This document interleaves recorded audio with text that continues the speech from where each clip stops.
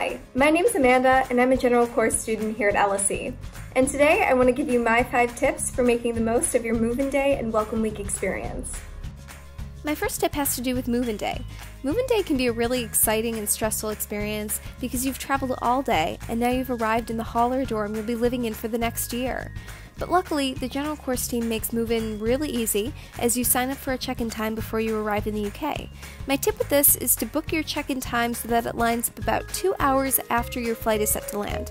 The general course team will let you know when you can sign up for this and do it as soon as possible to give yourself a seamless transition from travel to your new home. My second tip has to do with packing. Simply put, pack lightly. London's weather can be unpredictable, so bring clothes you can layer, a sturdy raincoat, and of course an umbrella.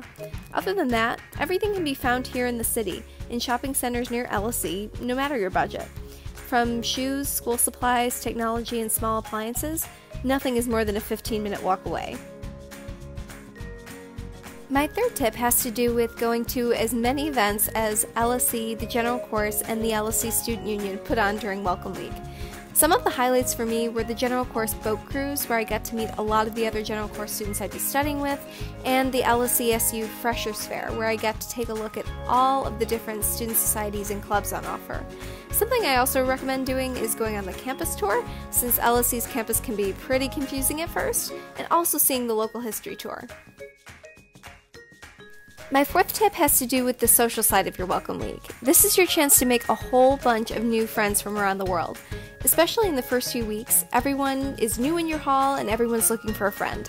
My hall, Passfield Hall, has catered dinners, which made it really easy to make connections. My final tip to you is to go out and experience all that London has to offer.